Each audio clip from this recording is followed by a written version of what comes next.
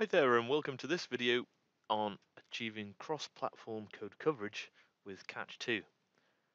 Here we've got an example of the output of what we're trying to achieve here. So this is a coverage report giving us statement coverage, branch coverage, and MCDC coverage. And in this video, I'm going to show you the steps that I took to get to this point. So let's take a look at my code and my tests. And in this video, I'm using Visual Studio Code. So I've got a very simple Blinky project here, and I've got some tests using the Catch2 unit test framework. So the Catch2 unit test framework is C++ based, but we can also test C code using this. And I've just got two test cases, very simple unit test harness here. I'm letting Catch generate the main for us as well. And I've got some require type assertions in one of my test cases here. So what we're going to do is use LDRA in order to generate code coverage on these tests, and we're plugging into a GCC based environment on a Windows machine. So that's the MinGW compiler.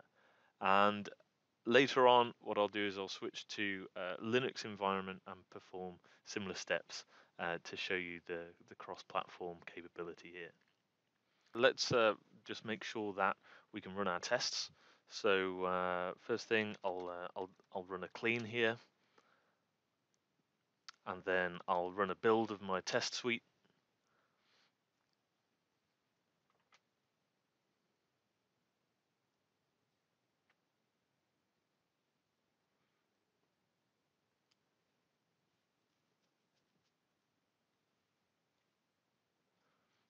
And then I can run my test suite, which is all good. Everything passes, and I'm also getting some output here based on the toggling of my tests, which is quite nice, which is the debug version of the code.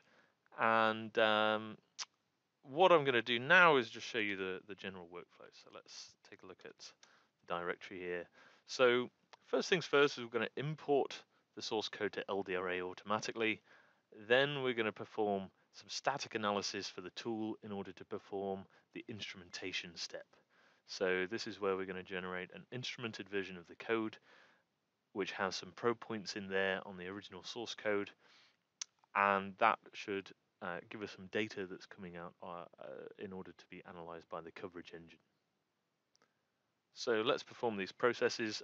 So after the instrumentation, then you can basically rebuild the test suite, or just rebuild the original code if that's what's required.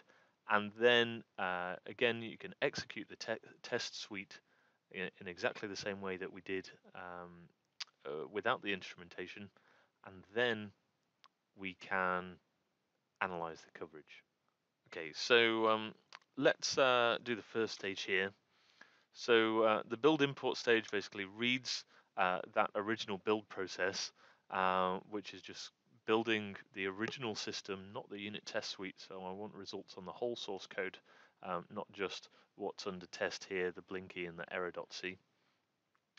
And that should give enough information for the tool in order to perform the static analysis phase. So this is just a necessary prerequisite phase in order to perform the instrumentation step here. So next stage is the instrumentation phase. And we'll take a look at the output of what this is. So this isn't really all too magic. All this is generating an instrumented version of the program here. So let's take a look at the source directory. We've got our original blinky.c source code. The main function here being blinky update, which is sort of a state machine type thing. And then we've also got our instrumented version of the source code here, which is generated by the LDRA tool. So next stage is we want to rebuild the unit test harness with the instrumented version of the code. So let's perform this step.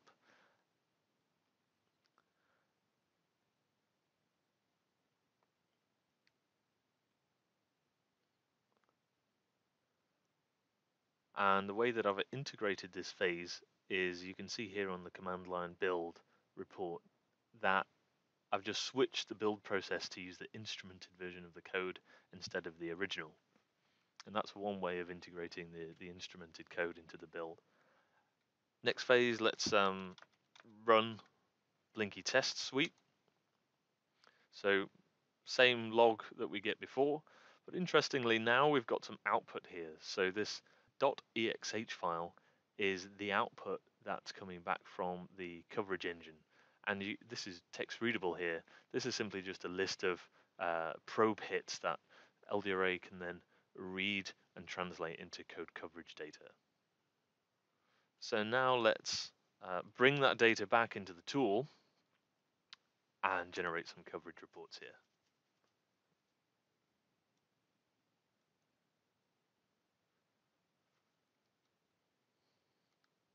And we'll notice that the EXH data has disappeared. That's been backed up inside the tool somewhere. So let's take a look at our code coverage reports, and this should be back where we started from here.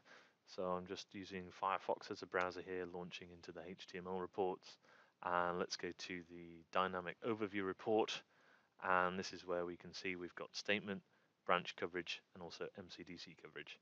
There's another column here called LCSA-J coverage, and that's otherwise known as path coverage.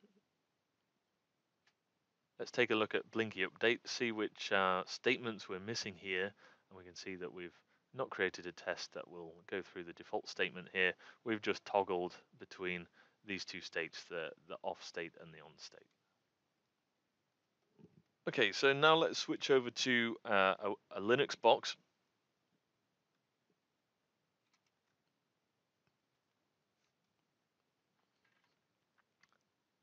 And I can run exactly the same test suite here, the Catch2 test suite. It's exactly the same code. I've just checked it out from Subversion, and you can very easily build up a very similar build process here. So I've got a build.sh, I've got a clean.sh, and I've also basically compiled all these steps into one bash script here. So you can run the build import step on the command line here, which will re-import the tools, but instead it will use the Linux build process instead of the Windows one. Then you can perform that same process with the LDRA engine on the command line to get to the instrumentation step. Then you can rebuild with the instrumented code.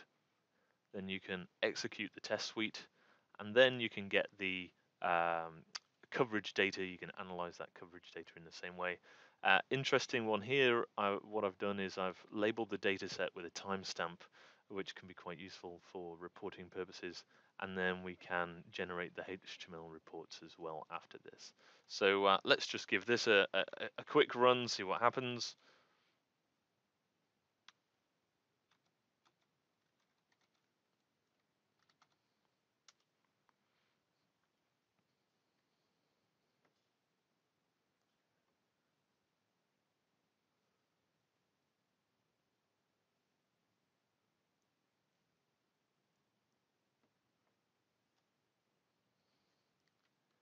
And then let's launch our report.